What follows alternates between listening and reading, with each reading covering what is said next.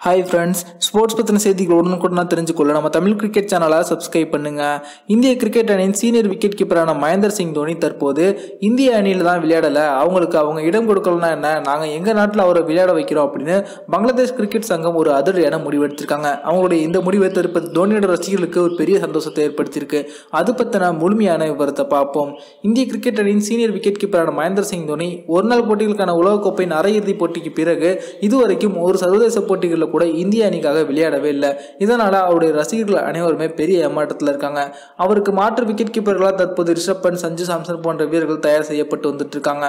அதே போல இந்திய தொடருக்கான ஒவ்வொரு முறை வீரர்களுக்கான தேர்வு பட்டியல் வெளியிடும் போது தோனியுடைய பெயர் இடம்பெற்றிருக்கா அப்படின்னு ரசிகர்கள் அனைவருமே எதிர்பார்த்து ஏமாற்றத்தோடு தான் திரும்புறாங்க.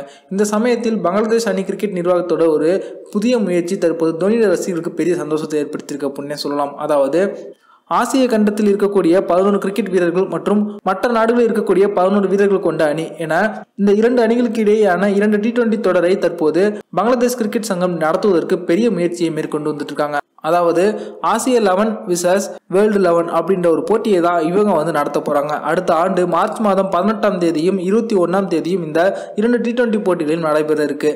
இதுல ஆசிய அணிக்காக 11 பேர் கொண்ட வீரர்கள்ல இந்திய வீரர்கள் மட்டுமே 7 பேரை தேர்வு பண்ணி வச்சிருக்காங்களாம் பங்களாதேஷ் கிரிக்கெட் சங்கம். அதுல பாத்தீங்கன்னா மகேந்திர சிங் தோனியும் ஒரு முக்கியமான வீரர். அவர் தான் இந்த அணிக்கு விக்கெட் கீப்பரும் கூட. இதற்காக பாத்தீங்கன்னா BCCI அதாவது இந்திய கிரிக்கெட் வாரியம் மற்றும் மற்ற நாடுகளின் கிரிக்கெட் வாரியத்தோடு தற்போது பங்களாதேஷ் கிரிக்கெட் வாரியம் பேச்சுவார்த்தை நடத்தி வந்துட்டு இருக்காங்க.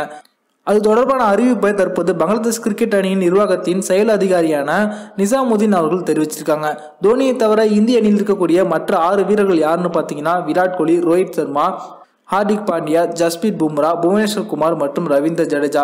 மொத்தம் மகேந்திர சிங் தோனியோட சேர்த்து 7 பேரை அவங்க தேர்வு பண்ணி வச்சிருக்காங்க. சர்வதேச போட்டிகளில் களமிறங்காம இருக்கும் தற்போது மகேந்திர சிங் தோனி இந்த வேர்ல்டு 11 விசஸ் ஆசிய 11 போட்டிகளில் களமிறங்காங்க அப்படின்னா அது இந்திய ரசிகர்கள் மற்றும் தோனியோட ரசிகர்களுக்கு பெரிய சந்தோஷத்தை ஏற்படுத்தும். இந்த வீடியோ உங்களுக்கு பிடிச்சிருந்துச்சுன்னா லைக் பண்ணுங்க, ஷேர் பண்ணுங்க. நன்றி.